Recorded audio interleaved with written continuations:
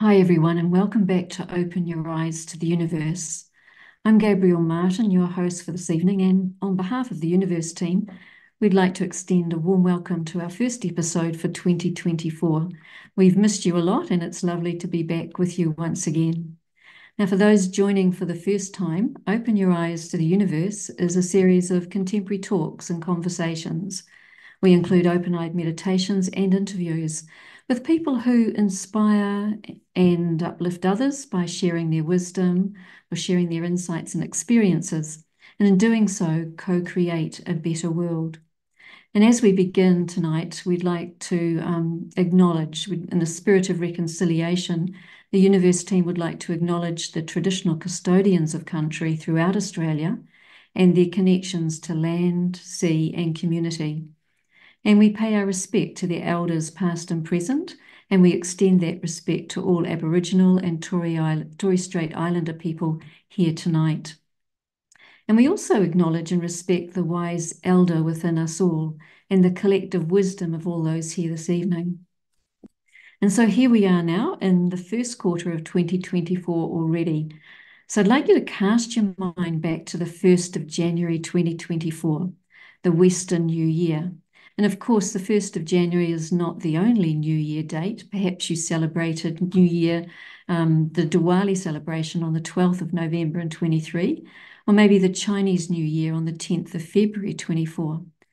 There's so many ways and dates to celebrate newness, and I actually did a quick Google search. So I was fascinated to find some of them, and I'm going to romp you through these and the different traditions and varieties of countries and cultures that celebrate a new year. So, for example, you might have been watching the ball drop in the United States, or perhaps if you were in Brazil, you would have been heading to the beach, or enjoying the midnight countdown amidst the Purakawa trees in New Zealand.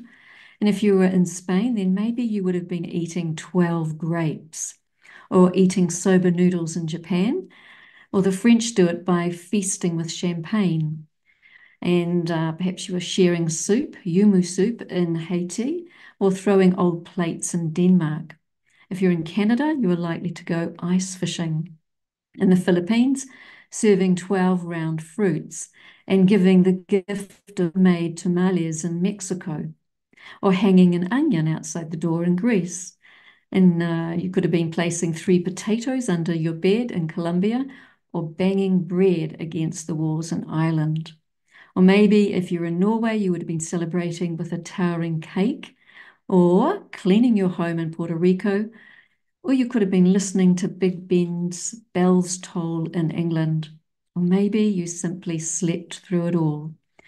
But no matter the country or the culture or the date that you celebrated New Year, there seems to be a universal appreciation for newness and making resolutions for change. And making resolutions is perhaps the most popular New Year's tradition now, and previous generations have also kind of participated in the art of setting goals for the upcoming year. And I noted that thousands of years ago, the Babylons made promises to the gods or their gods, Akitu, no, it's Akitu, which is part of their tradition, and it's a festival that celebrates the new year, so they're honoring their god there. And it's interesting though, because their promises often involved things like paying debts or returning borrowed farming equipment. So, such variety. And I don't know what you're doing, but cast your mind back and think, how did you celebrate your new year? Did you make any New Year's resolutions? And if you did, can you remember them? So that's a bit of a trick. Research shows that New Year's resolutions only last, I don't know what you're going to think about this, 6 months, 30 seconds? The research showing that New Year's resolutions last 7 days. So how are you tracking with yours if you made them? And you can let us know in the chat box if you like. As for me, I had 3 attempts at the 2024 New Year, and on the dawns of Diwali, 1st of January, and Chinese New Year, I slept peacefully through them all. And I can't remember what New Year's resolutions I made, although I'm fairly sure I would have made some. Anyway, what I do know is that some sound spiritual wisdom is essential to have in one's spiritual toolbox to guide us through the easy flows and the not so easy flows of 2024 and its remaining months ahead. And to help us with that, we're joined tonight by Aruna Ladva, an author and meditator. And she explores with us some of the wisdom and the insights she's gained on her path of personal transformation and fulfillment. And look, she's going to share some of the practical tools and techniques to help navigate the challenges and embrace the opportunities that may lie ahead this year. So I want to tell you just a little bit about Aruna if you don't already know her through her books. But she's been practicing meditation for over 40 years. And during this time, she has become a prolific writer, serving to make the spiritual wisdom she continues to gain genuinely accessible to others, with a style and language that speaks to everyone. She was born in Kenya. She was educated in England. She lived and worked in Canada. She spent time in the US, Turkey, Kuwait, and other parts of the world. And she regularly travels to India and the headquarters of the Brahma Kumaris. She's a certified negotiator in conflict resolution and has a self-published book on the subject, conflict resolution. And as I mentioned, she's an author of many books, and she's launched an 8-book series with the theme, It's Time. And that's a collection of inspired writing covering a wide range of relevant topics, that are really relevant to today and the things that we're facing today. And I really like this lovely award that Aruna was granted in 2014. She received a Woman of Excellence Award from the Yoga Federation of India for her contribution to social work. She works to promote inner peace and harmony, and her daily life reflects this. It's a daily life of meditation, a vegan diet, spiritual study, and introversion as a way of achieving a life of personal fulfillment and service to others. So where is Aruna based these days? She's lived in such a variety of countries. Well, you'll find her these days at the Brahma Kumaris Global Retreat Centre in Oxfordshire in UK. And it's here that she facilitates retreats and training sessions and various self-development programs. And she continues to write her blog and work on other new publications. Now, Aruna, amidst your many countries that you've travelled, I'm not actually sure if you've visited Australia in person. So check that out with you in a moment. And if you haven't, then, well, of course, it would be lovely to have you in person, but it's a delight to have you with us tonight virtually. So, Aruna, a very, very warm welcome to this part of the world, which we call Down Under. Thank you. Thank you, Gabriella. And thank you to the whole team. Lovely to be here. Yeah, it's really a pleasure to have you with us. And so we're a third of the way. No, we're a quarter of the way, just about a quarter of the way into the new year, but not too late to brush up on some tips that might help us keep some of our resolutions and thinking of the sorts of things that lie ahead. And I mean, I'm not asking you to crystal ball gaze, although you're welcome to if you have that skill or that talent, but yeah, you can kind of almost predict some of the things that are likely to come up. And so I'd be really looking forward to hearing some of the things you've got to share with us tonight. Sure. Thanks. So yeah, I mean, I'm glad that you left it more or less like an open slate. And so I think the best thing that I can do is share with you and share with everyone, what has worked for me. And I think that's the best way forward. So I'm going to talk about some of the basic premises that I use when I'm making my inner effort. And I have a little slideshow. So, yeah, can you see that? Yes, spiritual insights. Yeah. Gorgeous. Yeah. Because I feel sometimes people are visual and things retain. So let me begin by saying that when we talk of inner work, it's really about focusing on, building something new and not fighting the old. So as you can see, Socrates' comment on the secret of change is to focus your energy not on fighting the old, but on building the new. And I've been lucky that from a very young age, I've been on this path of personal development, and it has really allowed me to see myself with a magnifying glass and to really know my strengths and weaknesses. Now, many a time I know that we know what are our weaknesses, but do we ever stop to know what are our strengths? And a lot of the time we are trying to fight off what is something we don't like, as opposed to building on something that we do like or something that we feel is working. And so to help us on this, I've got a few pointers. So for example, I would suggest that you take the time to reinvent yourself. And what does that mean? That means that, again, when we start the new year, what are we doing? We are having a look at what happened in the past and what we would like to happen in the future. And so there's that in-between stage where we kind of in limbo. We know what hasn't worked, we know what has worked, but then how to step into the future. And I would even say step into the future self. So reinventing yourself is about taking stock of yourself, which takes a lot of courage actually to sit with the self. And I've done this many times where I'm sitting on my couch and this is a new couch, so not this one, but I've been sitting on several couches throughout my life in different parts of the world. And I really am checking to see, yeah, where am I headed? And then I tweak myself along the way. And I think that's important. So in the Brahma Kumari's philosophy, we say that you don't just check yourself, but you check and change. Because you can check yourself and then get depressed, but that's not good.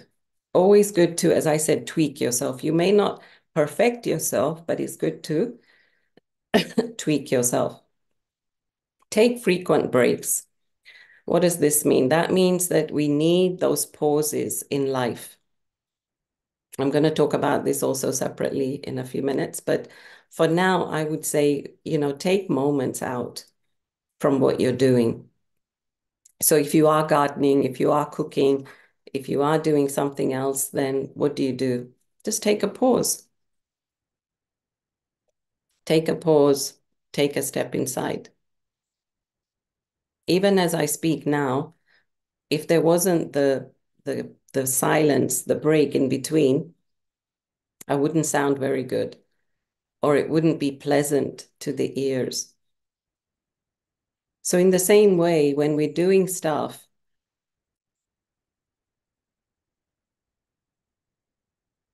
just take a pause, just take a break. And you'll find that that automatically slows the mind down. It's not about being inefficient, but it's about knowing, what it is that you need to do. Discipline is very important. You might have seen those pictures where the monks take off their slippers, male monks, female monks, even could be others, but I've seen this particularly with them. And if you look outside the hall or the room, every slipper is placed orderly. They're taking time to do that.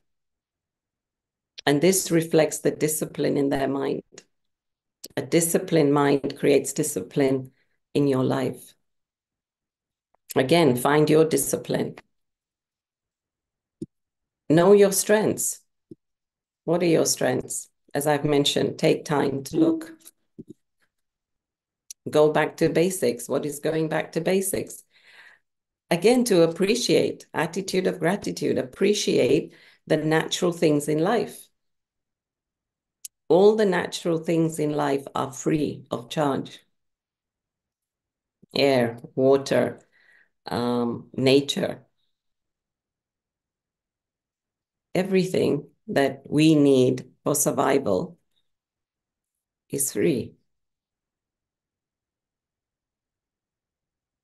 What is attitude of gratitude? Make a list, morning and evening.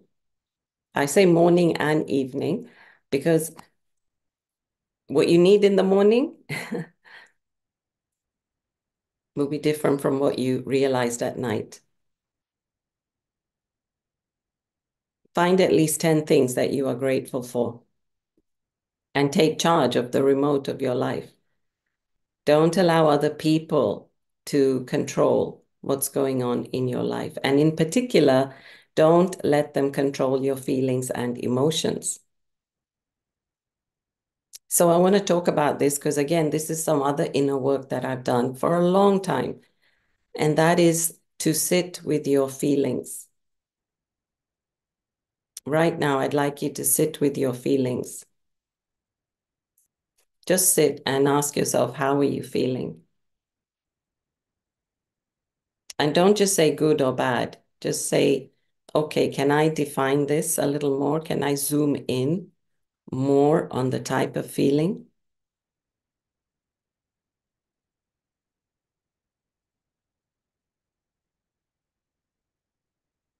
And yeah, take a deep breath.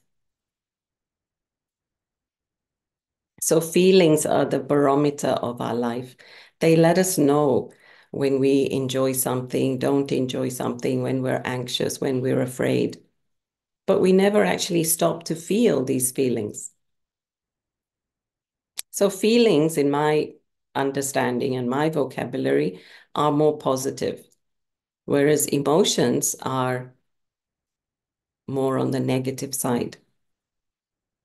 We actually say emotion, energy in motion. So it's running, the energy is running. I'm not quite in control of it. And feelings are like this, and emotions are like this, up and down. So feel the feeling means getting in touch with the feeling that I want to feel right now in this moment. Can I do that? Or again, am I being dictated by what is happening around me? So the most obvious is a traffic jam. You're in a traffic jam. You dictate your feelings. You're at a party. You're in some chaotic situation. You're on the tube or the train. You dictate how you feel. Take charge. So spirituality, we would say in essence, gets you into a higher spiritual frequency. As we begin to change our thoughts, elevate our thoughts, we start to create a different frequency vibration.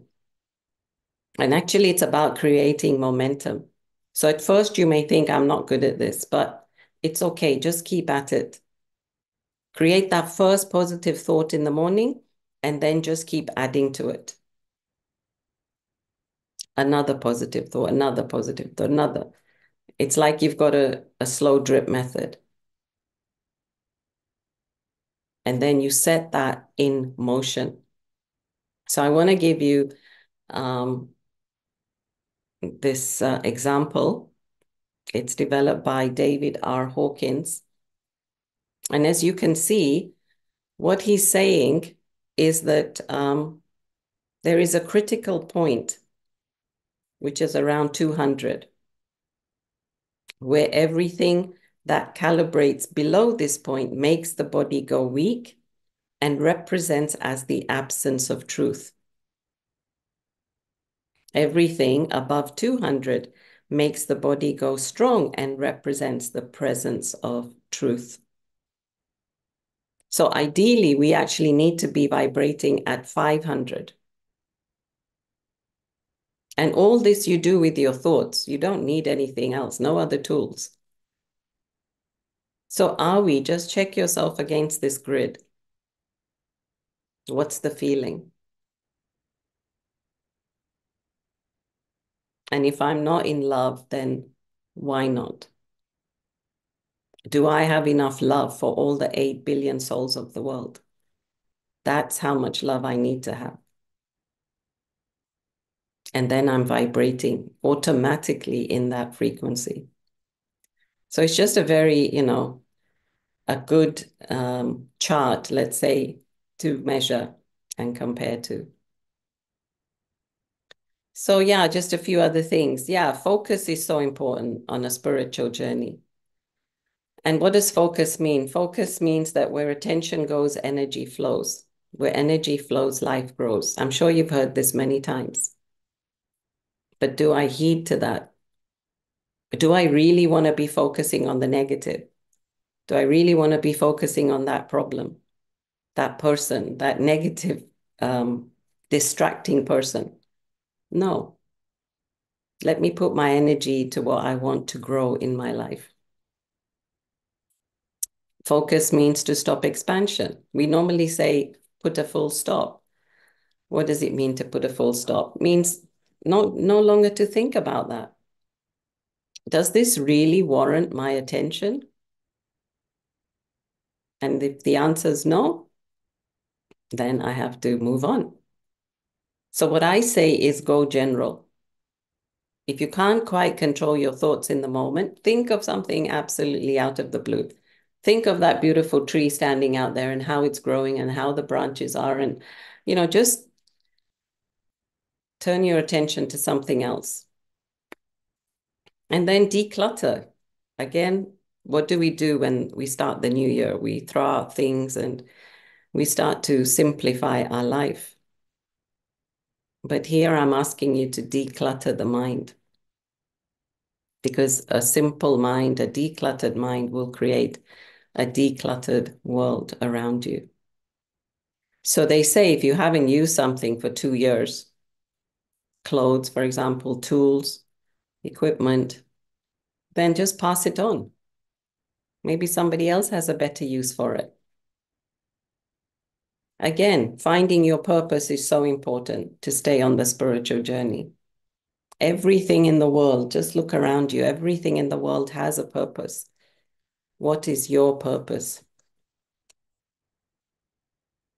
The clock, the bed, everything around you. Just have a look wherever you are. The pen, the table. What am I here to give, to share? When you find your sense of purpose, you have a life. That's what I would say. You have a reason to live. And that in itself just excites you. So what is the smallest change you can make that will make the biggest difference? Just ponder on that, and maybe we can meditate on that. All of humanity's problems stem from man's inability to sit quietly in a room alone, which is why I will vouch for meditation. Silence and solitude are so important. So when you did start your new year, did you fit in space and time for silence and solitude? We came from silence and we will return to silence, and we have to build a relationship with silence. If I'm always afraid of silence, then I don't have that inner power. Power to deal with the sound. So important to take time out. And finally, I always talk about happiness, because that's what we want to be. The basic feelings we want to experience are peace and happiness. But let me say, happiness is homemade. You don't need something to be happy. As soon as you say because of this, then that's probably temporary physical happiness. You are just happy as you are. You don't need anything else. Happiness is contagious. Happiness is my strength, my wealth. Did you know that you look more pretty when you smile, when you're happy? and happy from inside, not a fake smile.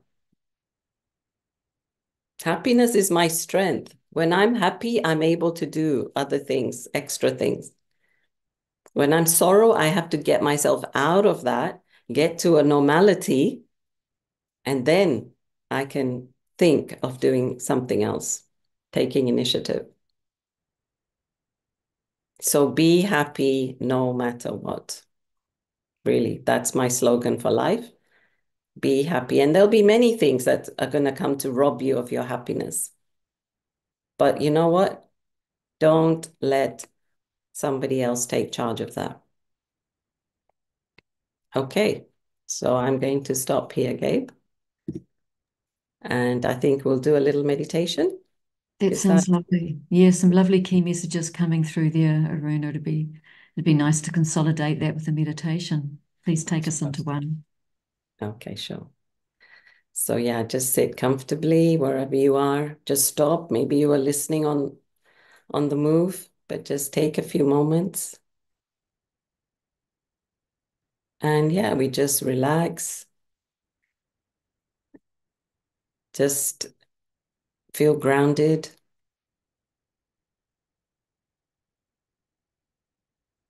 And now we want to turn our attention to our inner world. And for that, we need stillness.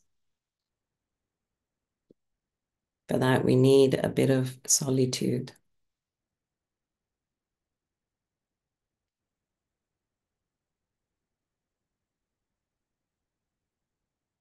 So right now, I'm going to ask you,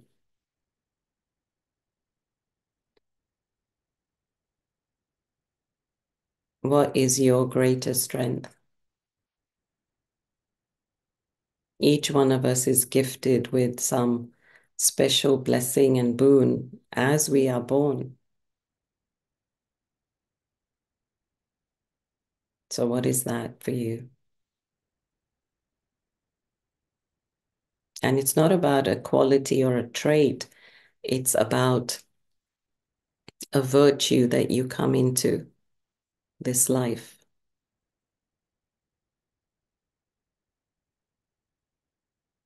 We build our self-worth on not what we do, but who we are.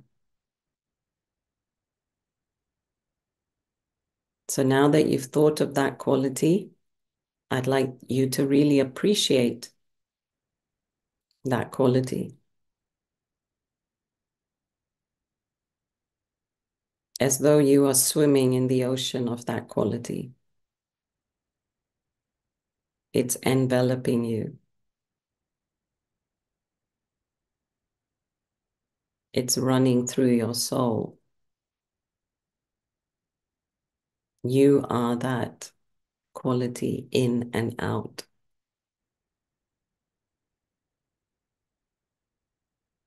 So some examples might be that you are kind, you are compassionate, you are benevolent, you are caring, you're a good listener. Listen with compassion. You are patient.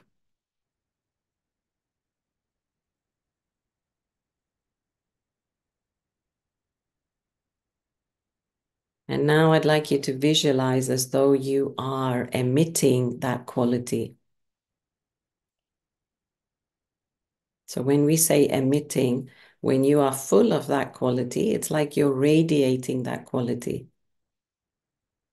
So let's say you are caring. So what will your eyes be like? What will your whole physical energy be like? What will your posture be like when you are kind and caring? What will be the tone of your voice? What will be the choice of your words? So just visualize yourself being that and then spreading that light.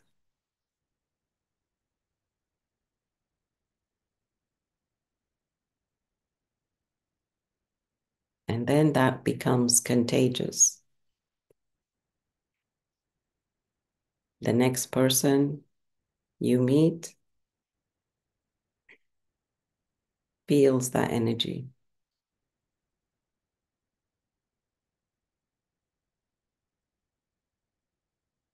And again, visualize that they become hooked to that quality.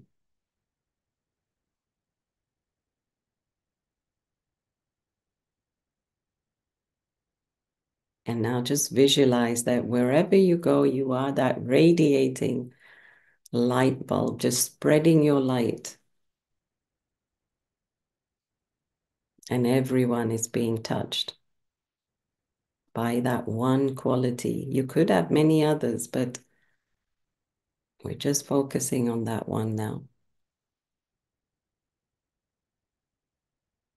And then what's the feeling back?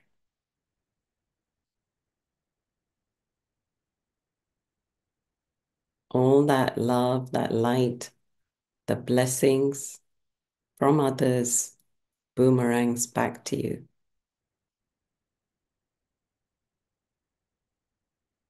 Making you feeling more elated, more happy. And this is the circle of life.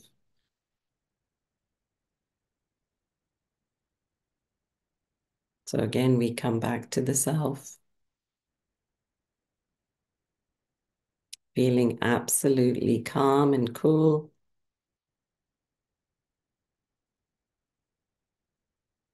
And feeling totally grateful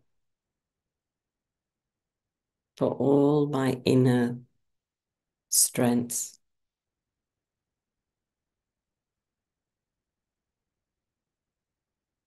It is I, the soul, that is filled with all these strengths and qualities.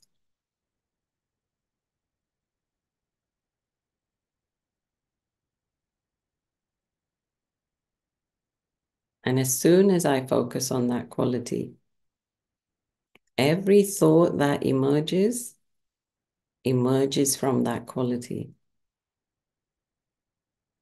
That quality gives birth to my thoughts. Think positive, think peaceful, think powerful, and think pure-hearted thoughts.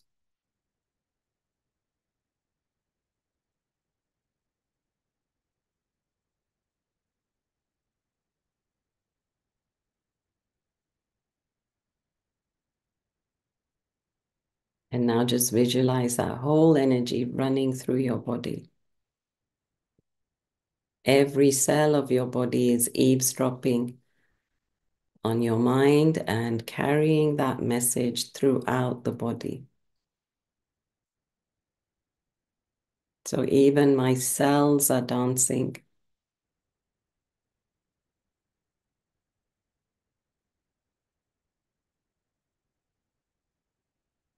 And that's how we empower our organs.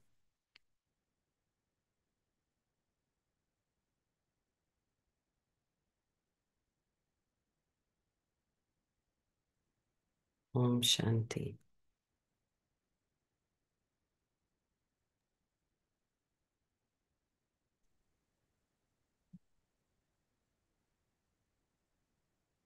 Thank you, Aruna. That was a very gentle process of a very strengths-based meditation. It was beautiful.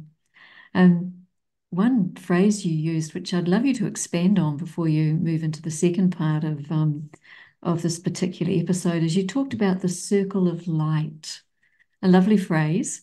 And I wondered if you could expand on that a little. I'm sure our viewers would like to know about that one. Yeah, so basically it's about whatever I send out then comes back to me. So it sounds obvious, but we forget the initial point, which is, well, what do I want to receive? I may not think twice about what I send out, but we obviously are concerned about what we get back. So if I know that this karmic philosophy exists, then I need to be more mindful about what I am emitting. And that takes a lot of attention to be aware of my thoughts. Because light is thought, isn't it? Thought is light. And so, yeah, it's about being conscious and mindful at every moment, but then it becomes second nature. It's not like you have to feel stressed all the time. But then, yeah, you become natural at it.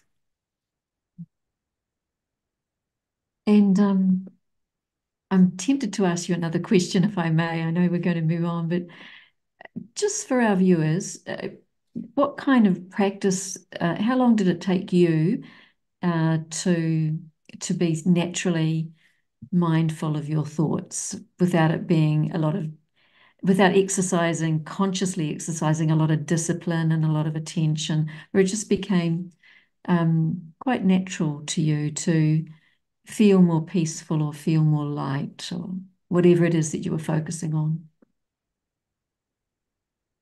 Yeah, I think you need a reason to be positive because I'm getting at that slide that I was using about finding your purpose.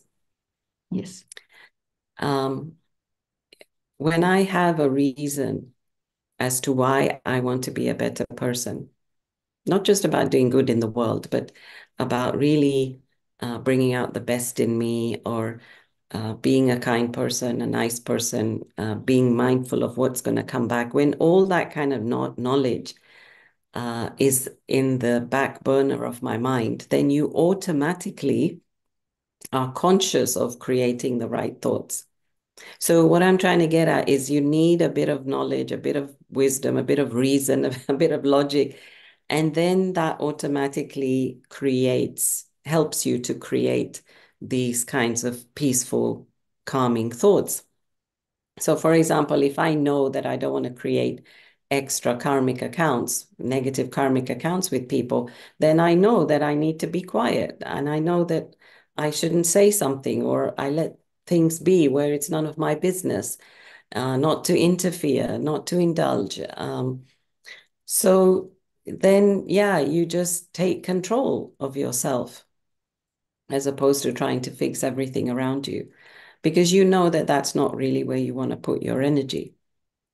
So that becomes the reason. But how long did it take? Yeah, initially it took a while because I was a bit young and I wasn't really sure what I wanted to do. So the knowledge was there, but I wasn't really sure that I wanted to practice it. But then once I got into it and followed the technique, then it's immediate. Mm. It's instantaneous, actually, because it's about you. It's about taking charge. It's like a switch, really, when you Mm. know how. Mm. That's lovely. Good. Thanks for that. Well, Aruna, please go on and uh, enjoying listening to you. So please continue. Right. So I've mentioned all these things, and apart from that, I want to mention that we have to really be kind of altruistic. I know only God is the one who's totally altruistic, but just be and do because you want to do. And what I mean by that is just be because that's what you are. Don't try to be for the sake of others. Don't try to be something other than what you are. When again we are in this mindset of I'm a light worker and my job is to spread the light, or I would even say to reflect the light. The light is here, God's light is shining on me, and I'm just then reflecting that light. And it's such a beautiful feeling when we do this. And the whole reason why we meditate is because we do want to become powerful people. We want to increase our sense of self-worth. What is self-worth? What is self-confidence? It's about feeling good about yourself. And where does that come from? That comes from your qualities, your wealth of qualities. So, for example, if you have many qualities, but say, for example, you don't have many skills, people will still love you and want you because of your kind qualities. I'll give you the example of, let's say you have a maid who comes to help you. Now, the maid may not be a great cleaner, but she's honest. She smiles all the time. We had a maid like that. She wasn't a great cleaner, but all the time she's happy, happy. And even if you tell her this is not right, this is not right, she'd say, okay, I'll do it again. So just her demeanor, her persona makes you want to keep her, even though the job is not great. So where are we putting the emphasis? The emphasis on the quality. And so same with us. That's what I'm saying. Like, what do we want to see in people, really? We want to see their goodness. When you've spent 1 hour with a negative person, you say, okay, I got to move on. I got to go. But you spend a whole day with a positive person and you say, oh, please stay. So we are accustomed to wanting goodness around us. We are accustomed to appreciating other people's virtues, but we've got to emit that ourselves. We got to be the good company that we also want to experience back. So I would say, yeah, to increase self-worth, to increase sense of self, to bring spirituality in your life, it's about emerging those qualities. And those qualities are right here inside of us. We can't go buy them in the supermarket. They don't grow on trees as much as we'd like to just pick them. So the thing is that we've forgotten that those things that we want so badly are in our soul already. And what is meditation? Meditation is about diving deep into the core of the soul and then emerging it, getting in touch with it. I am that. I'm that as well. Oh, I'm that. It's those aha moments of I am all these beautiful things. And then what happens is I feel good and I feel confident and I feel empowered. What? From just looking at myself, looking at my strengths. So when I sit in meditation, yeah, the first premise is about creating a positive, powerful, pure thought. I mentioned these 4 Ps, right? Pure, peaceful, positive, powerful thoughts.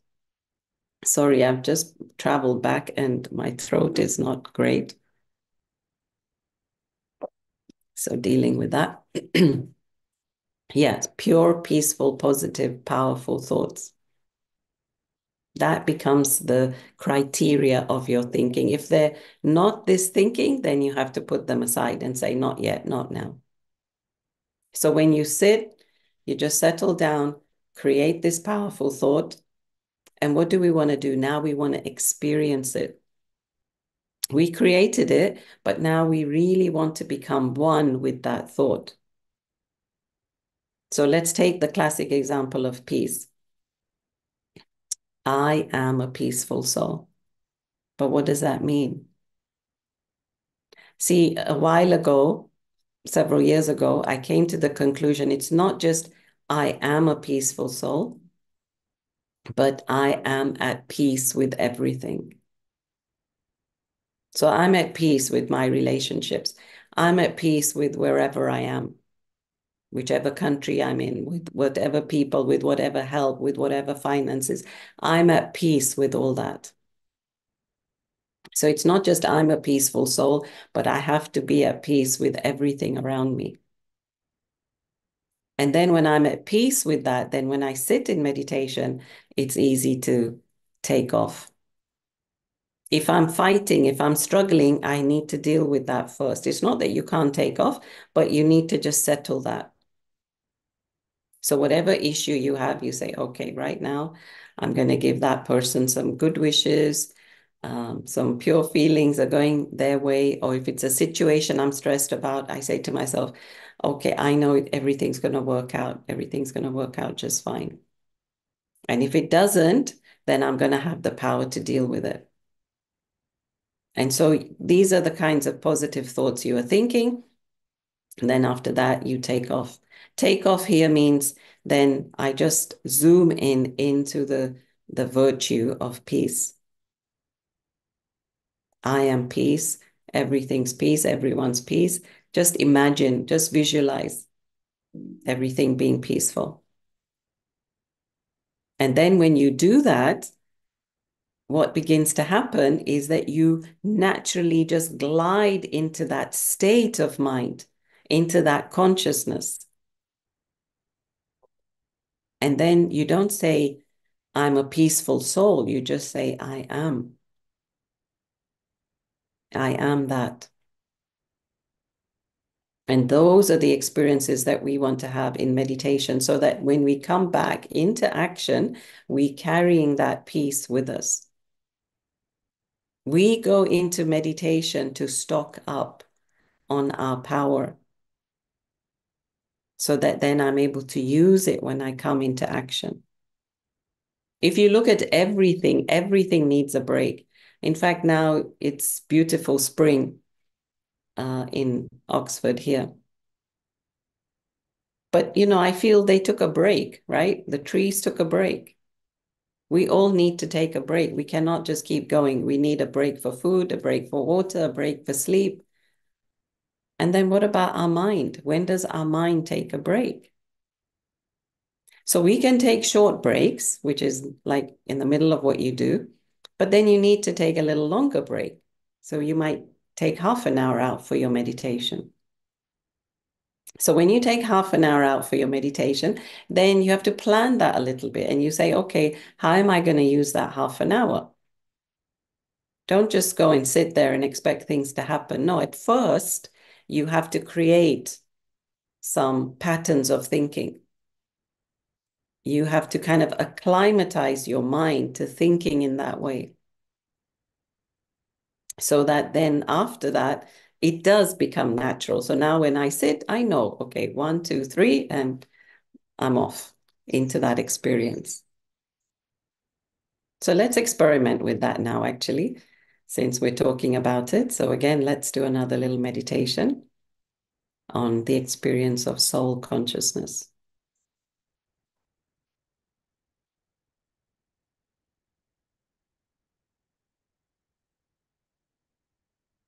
So just focus on the center of this point.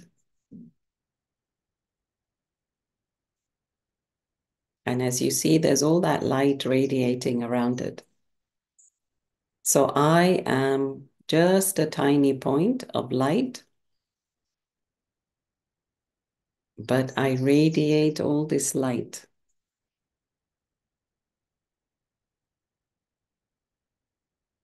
The soul is just light, made up of light. Nothing physical, nothing material. It's light energy.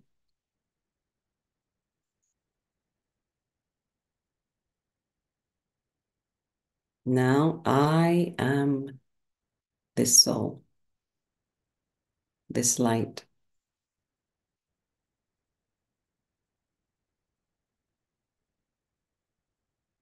And for a few moments now, I would like you to feel your eternity. The soul is not born and the soul does not die.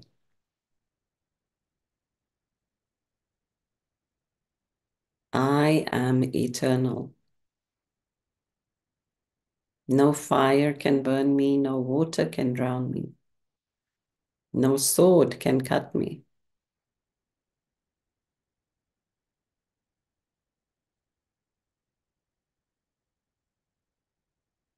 I live on forever and ever and ever.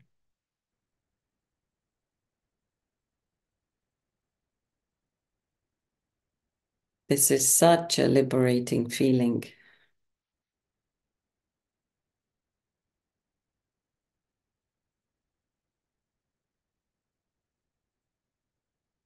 And then I am a soul, and this is my body.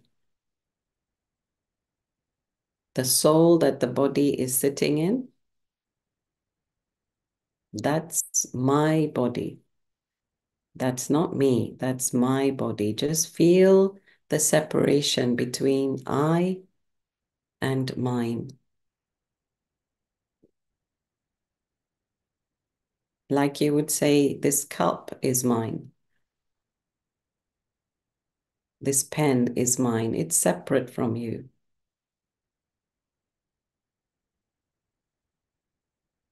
Look at it from the eyes of the soul,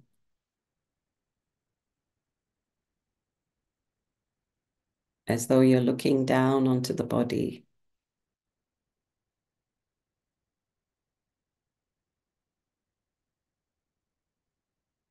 And now just place yourself a few inches above the body,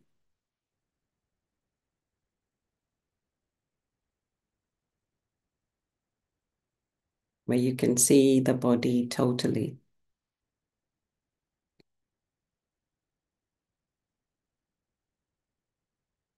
So one moment I'm in, and one moment I'm above.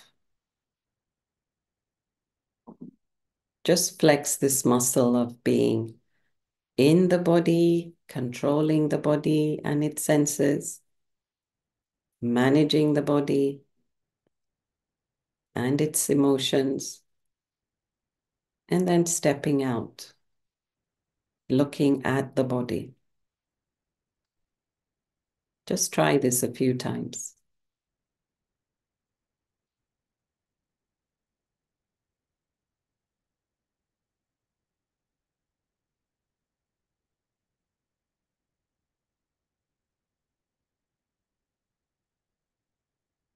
And now looking at the body, I say to myself, what a lovely piece of instrument you are.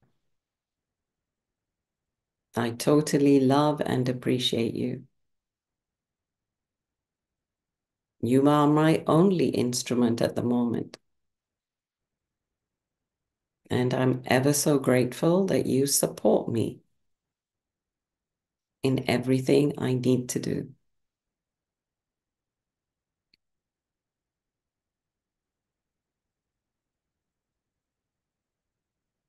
And maybe come up with some of your own statements of talking to the body.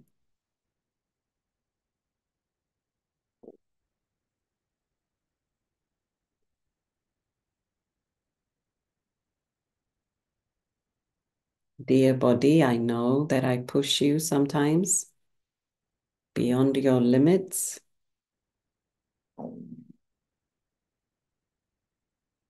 But I am ever so grateful.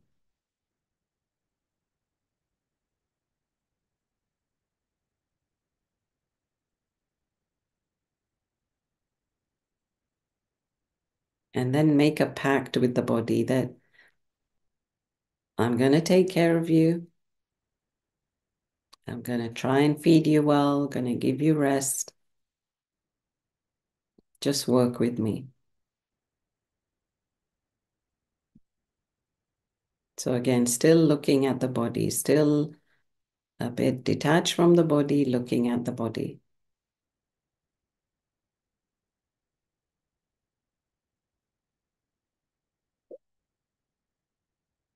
And then let's come back into the body. And now looking out of the body. And are you feeling a difference sitting in your body?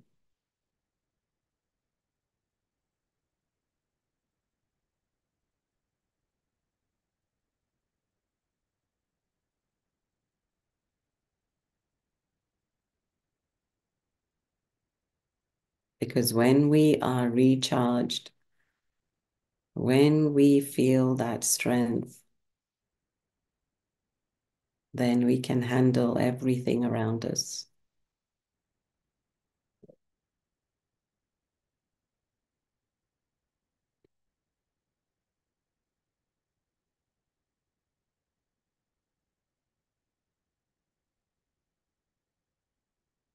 Okay, let's come back to this moment.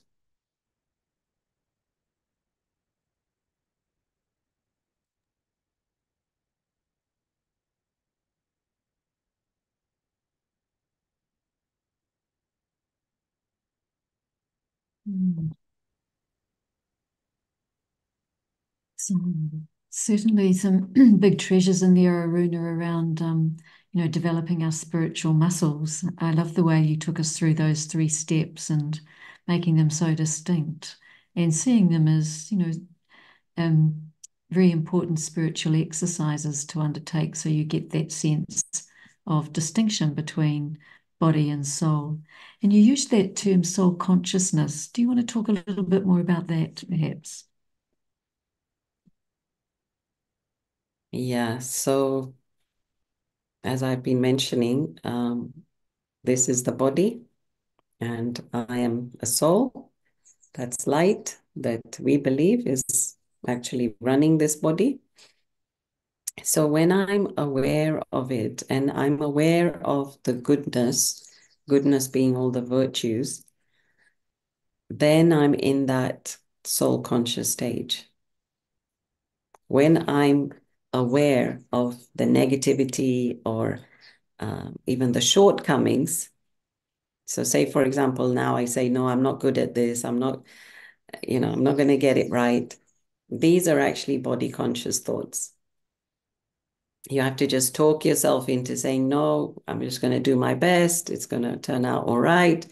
And then you're working your way towards being more soul conscious. So even on a practical level, um, yeah, soul consciousness is about just being fully aware of the goodness of your soul.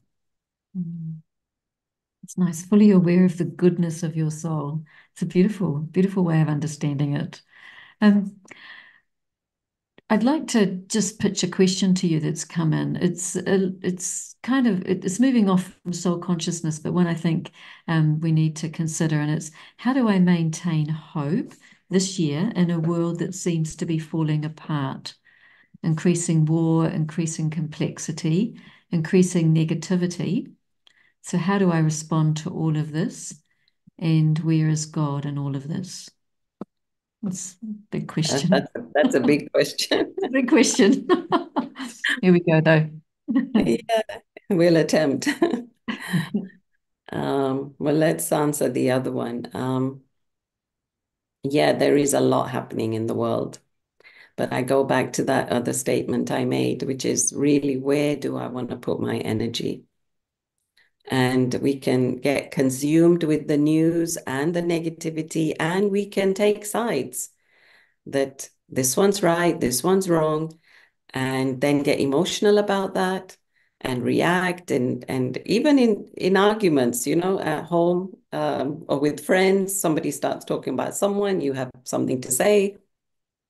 So it can get quite nasty and ugly. So yeah, again, what I would suggest is we don't have the answers, but we know that there's a drama that's being played out in the world.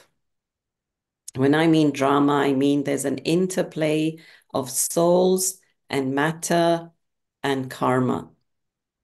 And we don't know what is right or wrong. In fact, we believe nothing is right or wrong. It just is. And so if I can keep this mindset of, everybody's doing what they need to do, they're playing their part, they're acting out their script. What is it that I need to do? What is my script? How do I want to play out my script? So when I'm focused on what it is that I need to do, then I'm hopefully knowing that I'm positive, powerful, pure soul, and I'm here to do good. I'm acting out of virtue. Then I can add some positivity to the situation. So then I can deal with it. Then I can give hope to others that there are people that are doing good in the world. So if we just, be bystanders and watch what's happening, what are we actually inputting? We're just adding fuel to the fire, actually. So yeah, we know it exists. I'm not crossing that out. I'm not in denial. I know all that exists, but I choose to put my attention on sending out good vibes, good energy, and helping wherever I can, of course, in a practical way, these people. So that's what I'm doing. Is that sufficient, Gabe? Do you want to add anything to that? No, I think that's really good. It's a lovely response actually, and drawing that distinction between, you know, seeing what's going on and choosing not to be part of it in terms of increasing the negativity, but being part of the positive solution or the positive response to something. And I do think you're correct in that you can get really sucked into the negativity if you're going to overly indulge in it in the sense of viewing it and repeat viewing it and so on. So it's a and it is something that really does take away your sense of hope. And I'm not surprised this one's come in, this question's around hope. It's such an important quality to have right now. Aruna, what And about this other, sorry? yeah, no, and I want to add, Gabe, like we don't even know what's the real truth. I mean, Yeah. we just hear what the media tells us. So that's another thing to be mindful of is again, don't be subjected to what's thrown at you. We don't know. We don't know the honest truth of what's going on. Who's helping who, in the guise of being at war even. We don't know. We don't know. So true, isn't it? Amount of fake news. It's phenomenal. I'd say fake news is omnipresent now. Yeah. Yeah. Yeah. The role of the divine in all of Yeah. this, Aruna. Yes. Yes. Where's Okay. God in all of this? Yeah. Yeah. It's a big one. But firstly, yeah, one has to believe that God exists. There has to be a God. That's the first thing. If you don't, then that's another story. Um, so we believe that there is a God. But I also believe that God is not here to fix what we have made wrong. God gives me the strength to put right what I've made wrong. Because if God were to just help me, he has to help all the 8 billion souls. And a very powerful quality of God is that God is fair, God is just. All religions believe in this. And I've spent a lot of time in the Middle East. And so God being, the fair and just is very prominent there. So God is not going to just help me or you, but he's telling me, okay, take power and enable yourself, help yourself. So when we sit in meditation, when we sit in prayer, what are we doing? We are connecting with that source. We are actually stepping away from the confines of this world, matter, its energy, low energy. We are raising our vibration, connecting with God and taking that power. And that power is then helping to fuel powerful action through us. So that is God's role. It's not God, dictating all this drama that's happening, that there's this war or this country in conflict with this one. No. And he's not taking sides. And he doesn't like or dislike. I mean, there's just some things about God that I think would be obvious that he loves everyone. He loves if he's God, he has to love everyone, he or she, because God, I feel, doesn't have a gender. So God is my mother, God is my father. But the thing is, I have to be in relationship. I have to accept him to be my parent, my supreme parent. And then once I accept, acknowledge, then I automatically become a child and therefore an heir to all his powers. But I have to also do my bit. I have to take that step forward and acknowledge that there is this supreme energy that I can draw from. And it's as simple as that. That's why we actually say, remember God.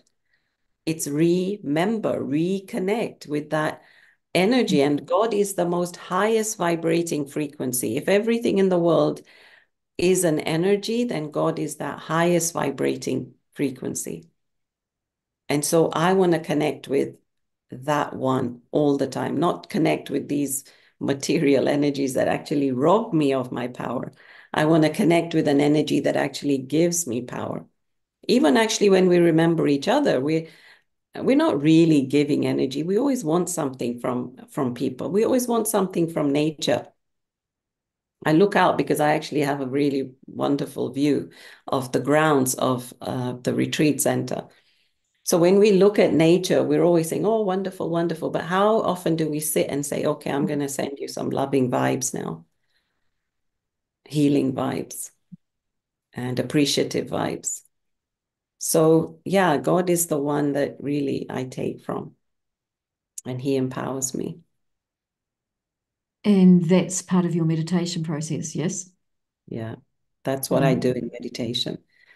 So yeah, in the last meditation, we can do connect with the Supreme. Yeah, we can experiment with that. Are you open to doing a little meditation commentary with us now on that part of the meditation process? Yeah, sure. Can we do that? Be lovely. Sure. Okay, let's do that. Let's experiment with connecting with that supreme source of energy. So once again, just sit comfortably wherever you are. Take a deep breath. Just sink into your seat.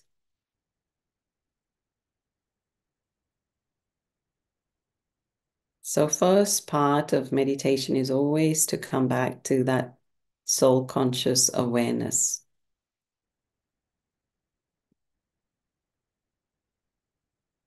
Getting to the truth. So the truth of me is that I am a soul. And we start from that premise that I am a pure, peaceful, powerful soul. So feel each of these qualities. Be in the conviction that you are these qualities.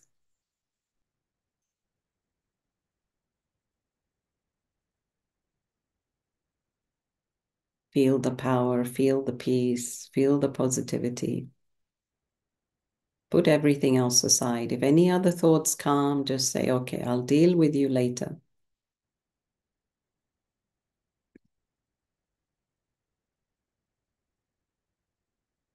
And now I just take myself, I travel with my thought away from this body, away from this room, just going beyond your city, your country. Just feel yourself flying above those things, gliding through the sky. And as you look back, you can see everything down below. That green and blue planet is being left down below. I move upwards and outwards. And I'd like you to now imagine that there is a beautiful world of light that you are heading to. So there's the planet behind me. And in front of me, there is a beautiful expanse of soothing light. Just like the light that you see here on the screen, it's like that.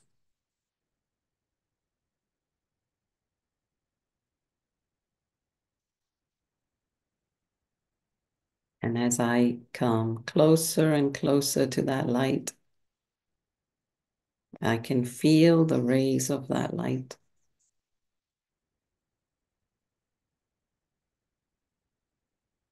Just as you would feel the trickle of water In the same way, you begin to feel the trickle of this supreme light. You just start to feel much calmer, more peaceful.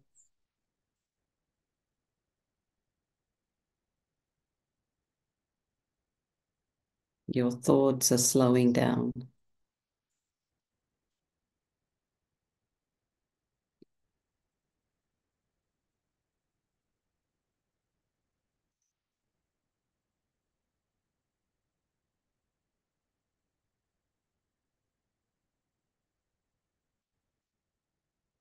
And now I am soul to soul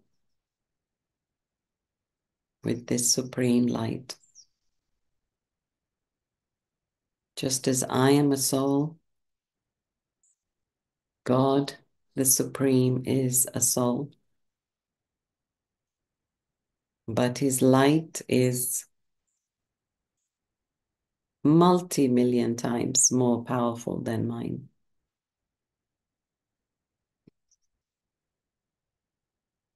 And this is the meeting that I have been waiting for.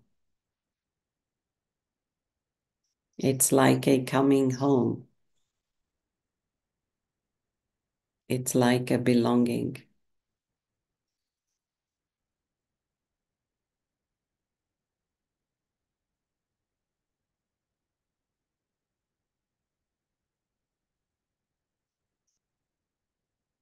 I can see that God only sees the beauty in me. I just sense it, I feel it.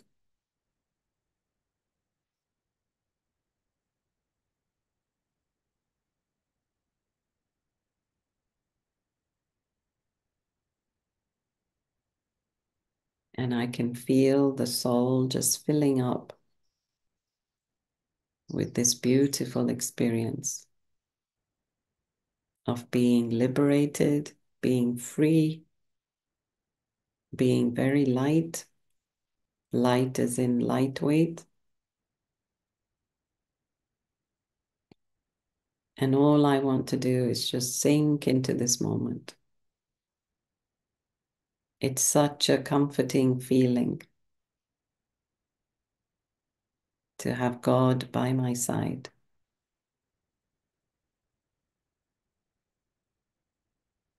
When I have this one point of light, I need nothing else. Everything else is on one side, and this precious relationship on the other.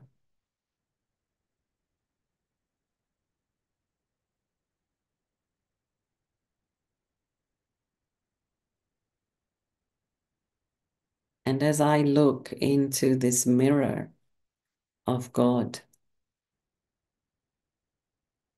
I am reminded of how great I am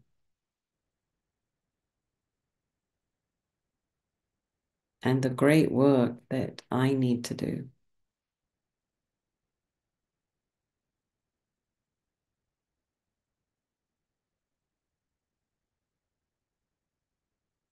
So I'm going to leave you for a few moments to just be with this light. And I'd like you to see what realizations you have. Just being with this supreme energy.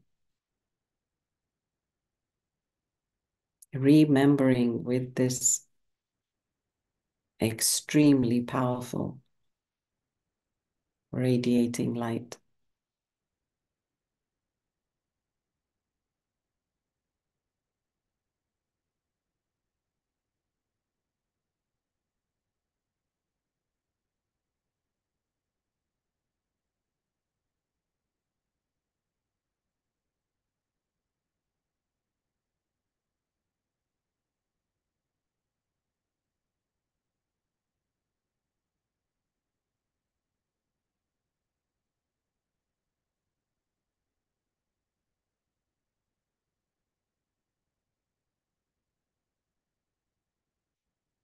So you can feel the silence of this world.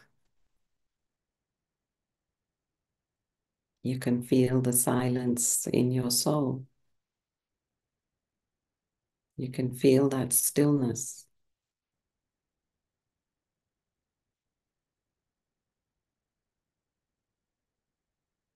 And so we're going to carry that back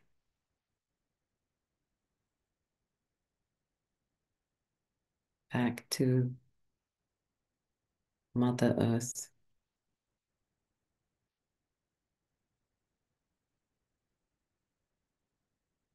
So when you're ready, we're going to make that return journey.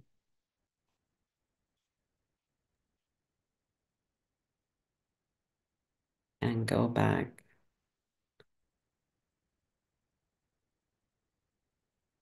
So again, visualize yourself entering the sphere of Earth, back to your country,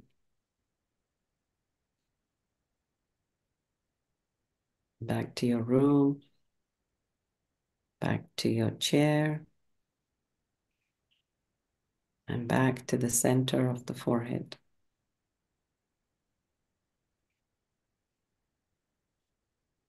And what a smooth landing.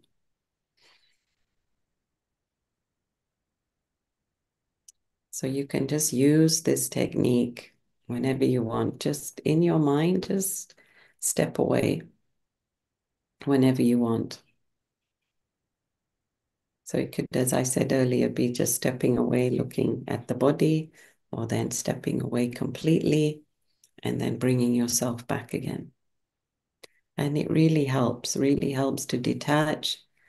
And it makes this drama also look so small. When you are actually moving away from a situation, like in a plane, then there is still some time where you can see and hear what's going on. But then as you move away further, you can see, but you can't hear what's going on. And then as you move further away, you can't see the detail, nor can you hear the sounds. So we want to kind of step away enough that we are kind of switched off from here and switched on to that light, so that then I can feel full again, and then I bring that power back. So yes, it is about flexing the muscles of your mind. It is about this kind of creative visualization. But let me say that there is that energy. It's not that I'm just visualizing there's a God, but I do believe that there is that light that's ready to receive us. Because if we are souls, there's got to be our guardian, there's got to be our parent soul. And we always talk about good and evil. So if there is evil, there's got to be good. If we talk about negative energies, there's got to be a absolutely positive energy. And that is the divine energy. So yeah, again, back to what is it that I need to do? I need to connect with that one. So thank you. Aruna, there's some beautiful messages coming through there, and I'm very much appreciating the way that you've taken us on quite a journey this evening. You were, introducing some very important practical tips to help us navigate 2024, but also beyond that as well. I think they're universally relevant in terms of the time factor, but you're talking about reinventing yourself and taking frequent breaks, and you used the word discipline and how this supported you in your journey, and focusing on our strengths, like we can quickly pick our weaknesses, but can we focus on our strengths and grow that? Because wherever we put our attention, well, that's what will grow. And I also like the reminder that you gave us about going back to basics, in a world of increasing complexity, and and consumption, huge consumption. Going back to basics is such an important aspect of that. And you chipped in too with an attitude of gratitude morning and evening. So some lovely tips for our viewers around how to just stay anchored during 2024. But I'm also appreciating, Aruna, the way that you talked us through a meditation process as being a tool. And you talked about the 4 Ps and how to stay absorbed in that, and that was pure, peaceful, positive, and powerful. But to take that as a thought and then create an experience from it. So some lovely things coming through there, and particularly grateful too for that second part of the meditation journey, the connection with the divine. And I think you really navigated that journey aloud in a beautiful way so that our viewers could take that journey with you. So thank you for that indeed. A big thank you. Thank you. Thank you so much to the team. And Aruna, you've it's been a life well led and a life full of accomplishments. And although you did say that, of course, it's not accomplishments, but who you are that really matters. But a very very much a life well led, and really want to thank you for being part of a global spiritual network of meditators. And through this, your enormous contribution to our world. And of course, I know you do that by reflecting the power of the divine. So thank you for joining Youniverse tonight. It's been a real big Thank, pleasure, a big treat to thank have you you for with having us. me. Yeah, thank you for having me. Thank you Yeah. to the team. Om Shanti. So, viewers, you might like to browse our online bookshop, Eternity Inc., which has a full range of books on self-empowerment and inner powers, and always at not-for-profit prices. And you'll find Aruna's books there as well. So dive into them. She has an incredible capacity to represent spirituality in a very clear way, in a very gentle, beautiful way. So you'll find that wisdom in her books. So please check them out at Eternity Inc. And if you'd like to subscribe to Open Your Eyes to the Universe and receive monthly updates, then send us an email at special.events@au.brahmakumaris.org. And in terms of our next episode of Youniverse, well, you'll find us here again on the 27th of April at our usual time, 6 p.m. And just note that that will be daylight saving at that point. So join us at 6 p.m. AEDT. And so as we close out tonight, I'd just like to say, take care, walk lightly on this earth, and stay true to your 2024 promises. Take on board the things that Aruna has shared with us tonight, and I think you're well positioned for a year of success in 2024, and continue to move forward on your spiritual journey. Okay, good night and Om Shanti.